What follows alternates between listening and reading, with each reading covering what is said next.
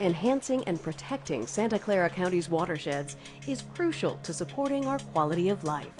It is, in fact, a critical element of the Santa Clara Valley Water District's mission. It's the part of our mission called Stream Stewardship. Stewardship is not only what we do, it's how we do what we do. So it's the way that we release water so that it's a benefit to fish. It's the way we design flood protection projects so that the natural functions of the stream can be enhanced and maintained. It provides a way to manage the work as well as protect the environment. And eventually, the reason we protect the environment is to improve the quality of life for the citizens of Santa Clara County. A stream stewardship approach means all our projects aim to restore and enhance our local stream ecosystems. The district's stewardship projects range from creating freshwater wetlands to improving creek flows that support fish habitat, to removing invasive, non-native plants that both threaten the natural ecosystems and increase the danger of flooding by restricting streams. The overall project is to get rid of Arundo-Donax, this big bamboo-looking stuff. It's a very invasive and very fast-growing, aggressive plant that has a lot of negative impacts on the habitat.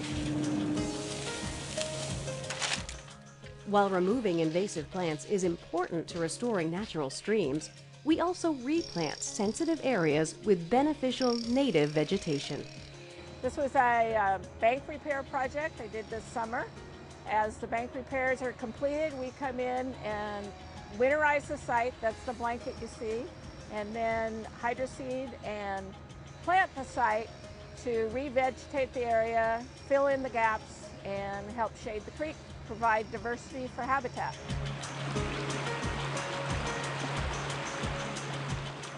People are starting to appreciate the local creeks and enjoy walking along them and using them as a natural resource, so it benefits us to clean them up. Through all pathways, trash can be a problem for wildlife. Not only does the Water District use natural materials to maintain and restore creeks and impaired waterways, we go further and partner with local agencies to create trails and open space recreation opportunities. It really allows the public and the community to enjoy kind of the creekside habitat. We're putting in a lot of the trails right alongside the creeks, so you're getting that natural environment, even though you're in a busy urban area like San Jose. But we can't do it alone. Everyone has a role to play in caring for local ecosystems. We need everybody to participate in stream stewardship. We need the cities to do their part and their land use part. We need every resident to care about the streams, not throw litter in the streams, care about what they plant so that we don't have invasives. It's really something that the whole community needs to be proud of and to participate in. We are all stewards of the environment, and working together, we can ensure that we have a healthy and vibrant natural community to live in now and in the future.